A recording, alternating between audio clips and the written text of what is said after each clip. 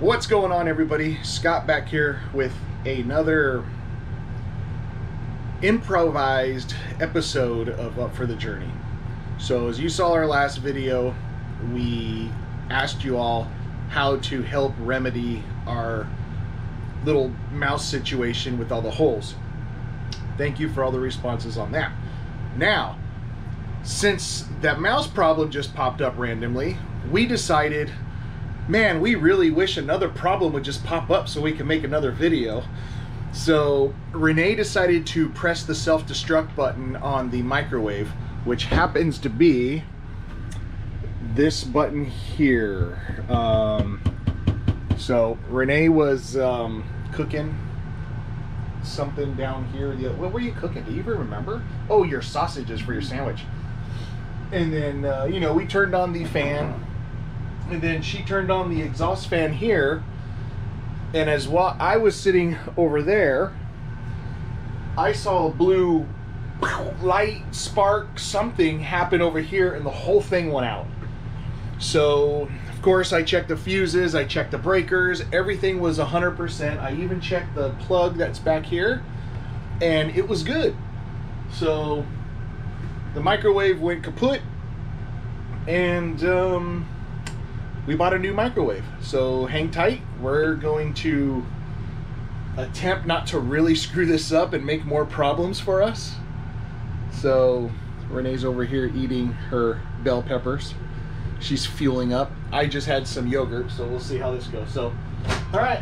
Never start an RV project hungry, especially working together.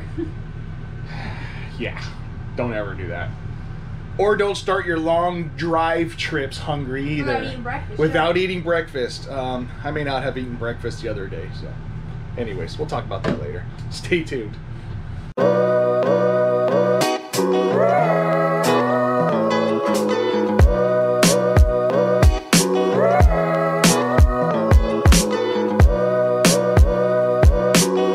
We're gonna attempt to remove this. I don't know the first step to do it. We found one video of a couple that looked like they had the same RV, and I saw them unscrewing from the inside, but we don't have those screws. I don't know what manufacturer of microwave they had, so I'm just gonna start removing plastic. And my first thing is to remove this baffle thingy that where the vent comes out. So let's see if I can figure something out here. Yep. So the good thing is we're not worried about breaking it. Okay, so that removed. So I do see a screw here and a screw here, but I'm not sure. So basically it needs to lift up and come out, but there's a trim molding here that I can't lift up on. But is there screws in there? Yes, there is screws. 1 screw, 2, 3, 4, 5 screws. Awesome. Okay, so now I know what to remove. I'll go grab the drill. I'm just gonna go across and hit these, and then I'm gonna have Renee hold it so it doesn't fall while I unscrew it. So first things when you do this, make sure it's obviously unplugged from the socket. If you want to go an extra step, you can turn the breaker off, but if it's not plugged in, then you should be fine. Second thing is, if you have an oven like we do, like with the glass on here, put a blanket, double, triple up a blanket, because if you end up losing it and you go down, you don't want to turn this into, hey, we got to replace the microwave, and then we got to replace the oven. So let's see. Let's start unscrewing some screws here. Wow. Those are some seriously long screws. I don't know if you can see that.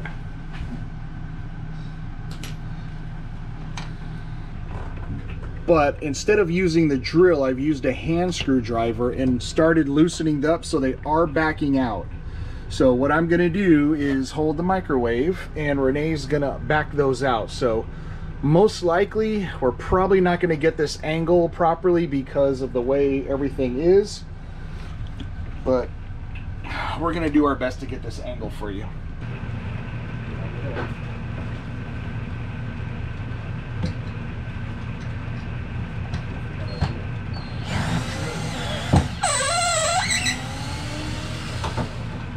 Feel it start to budge, you tell me immediately. Not yet.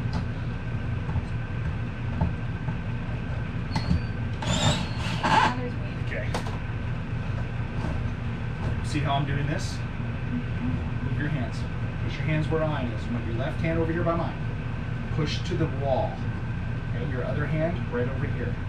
Push to the wall. I need to have it down here to start shut up. You do not.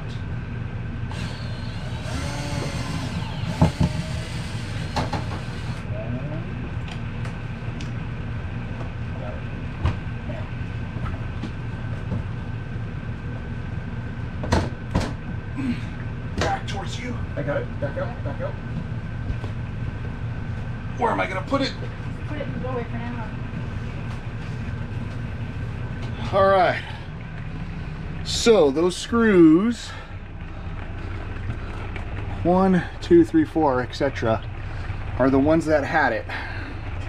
And then of course it was sitting on this frame over here. So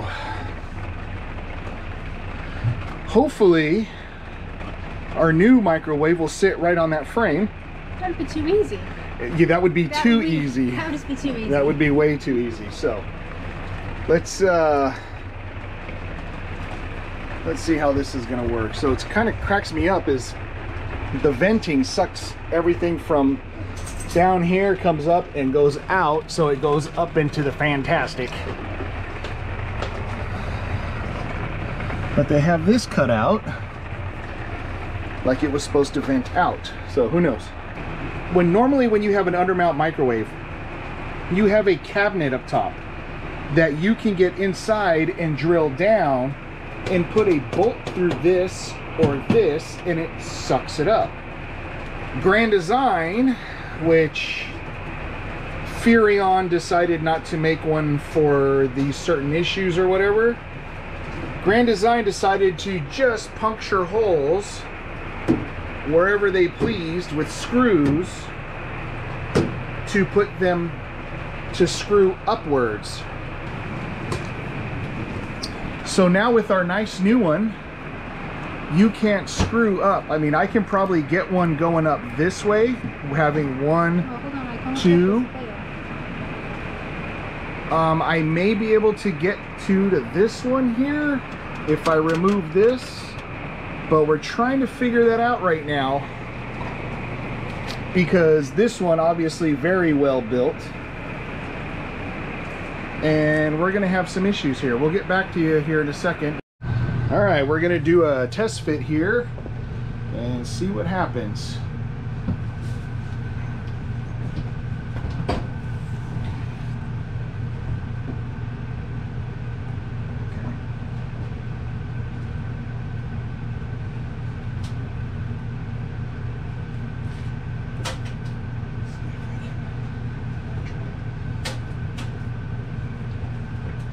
Look underneath, tell me to go up, down, forward. Up, right in there, see if you can feel anything. What do you mean? See if I can feel it. You're on the lip. Okay, put your hand underneath to support.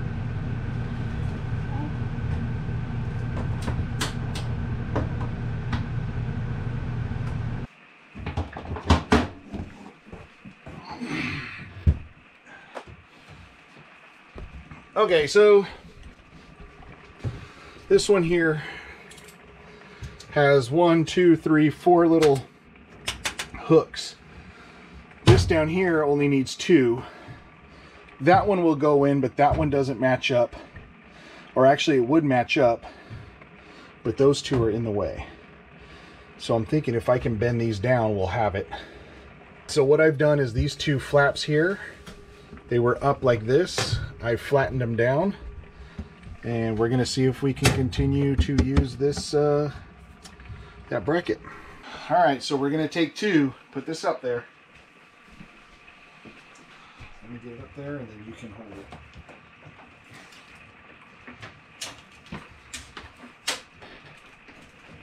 You gotta look underneath.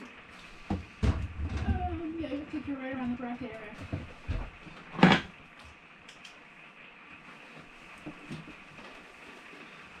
Oh, it's on.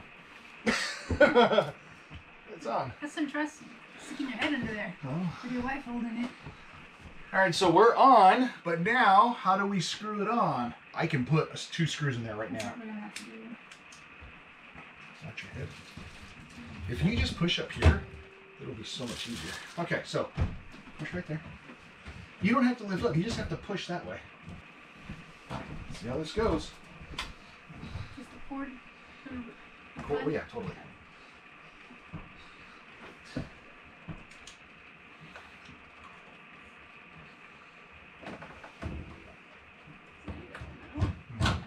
Oh.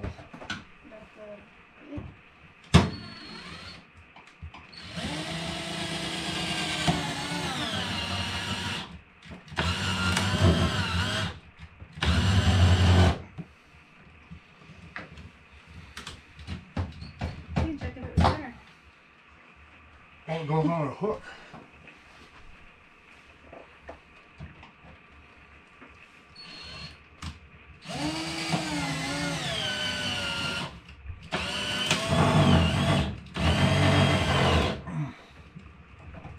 Woo, baby! So,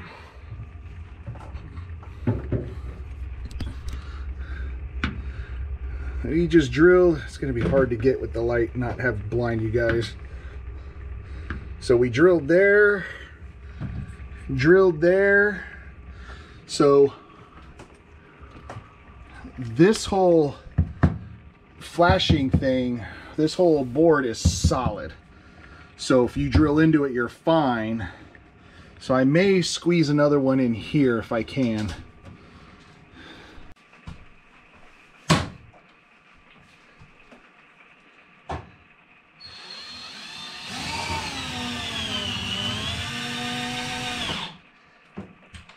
In. I guess I can do the same thing there. I think we're supposed to take all these plastic off. Yeah, we are. There's nothing in the back, right? Yep. Oh, no. Will we start getting this in there currently?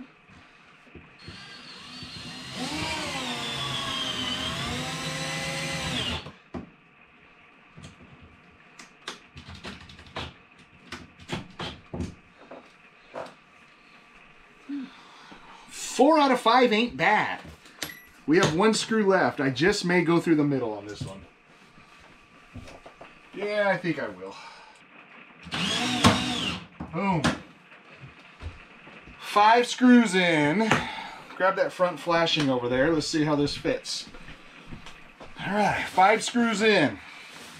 Not necessarily the proper way, but it wasn't properly put on. Let's just hope this goes back on.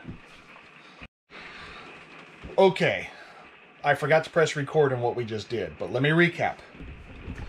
So as you can see, it's up, but this was just like a flashing piece. There's actually little vent holes. You can see my hand goes inside of it. So it'll vent up and out. But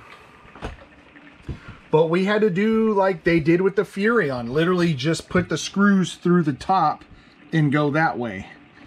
And go up into the to this mounted panel that they have up here. So this is a little loose just because I can't get to the screw that goes here. I may be able to finger tighten it in just a little bit, but there wasn't one here. So it's pretty good. Let's give it the moment of truth here.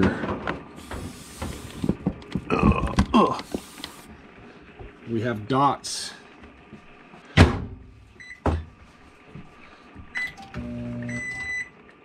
Oh, that was 1 second. All right, so it cooked for 1 second. That's good.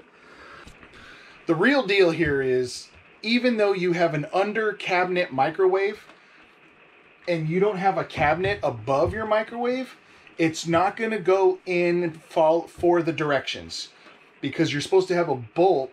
So let's say this was your undermount. You put here You open here, you put a bolt down and you screw it in and it sucks the microwave up. Yeah, all in all, it looks pretty good.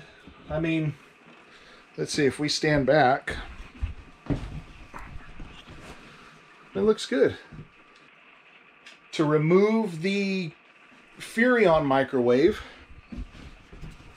you have to remove the front flashing here, and then there's 4 or 5 screws that are inside and up, and that is the only thing holding it up besides the bracket on the wall. So as you can see, these little holes here are for lag bolts that go down inside. We basically did the same thing. We didn't get to go as far back. I mean, we're only right here with screws.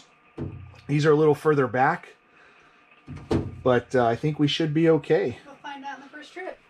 We'll find out on our first trip. So down in the description below, I'm going to put the make and model. It's an LG, but I'm going to put the model number and everything. We got it from Lowe's, and we're going to put that down there. So this is a 1,000-watt microwave, and it's 1.8 cubic foot. This Furrion said it was 1,500-watt microwave and 1.5.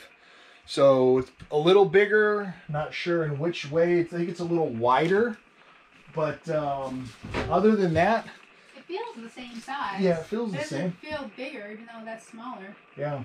Maybe because of the convection makes a difference. Yeah, probably because of the convection. So inside space is probably a lot bigger because it doesn't have the convection, and the convection part of the Furrion is actually on the walls. So the other good thing is the Furrion is 70 pounds? Something like that. Something like that, 70 pounds.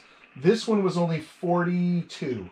Somewhere around there. Somewhere around the 40-ish pounds. So huge difference. And in this 315 RLTS, that's the driver's side slide, and it is heavy already, obviously, because it has the microwave, it has the oven, it has the refrigerator, it has the TV and the fireplace, where, of course, the other side just has, you know, furniture, nothing really heavy. So it is nice to take 20, 30 pounds off of there.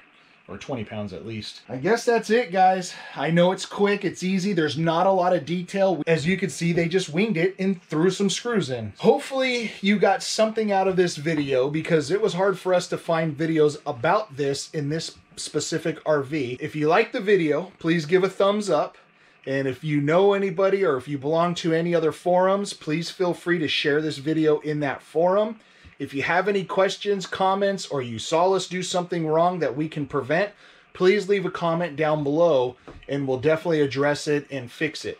So stay tuned. We have another couple cool videos coming up that are in the works now that we're in one spot for about a week. Don't forget to check us out on Instagram at Up for the Journey. Other than that, I think that was it. I think that's today's project. Now we gotta make dinner. Now we gotta make dinner. So we'll see everybody on the road. Have a good one.